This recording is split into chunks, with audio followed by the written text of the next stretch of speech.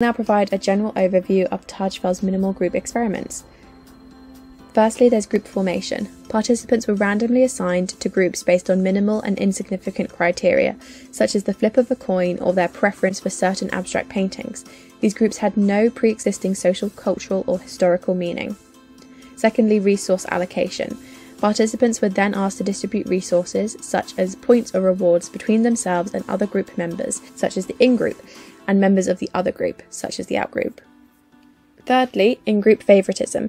The results consistently showed that participants tended to allocate more resources to their ingroup members compared to outgroup members. This ingroup favoritism occurred even when the groups were formed arbitrarily and had no real significance. Fourthly, minimal conditions. TAJFEL'S experiments demonstrated that even the most minimal and arbitrary group distinctions were enough to elicit intergroup discrimination. This finding challenged previous theories that emphasized the importance of significant differences between groups for intergroup bias to occur. And lastly, positive social identity. The findings supported social identity theory's central idea that individuals seek to enhance their self-esteem and social identity by positively differentiating their in-group from out-groups, even when there is no real basis for such differentiation.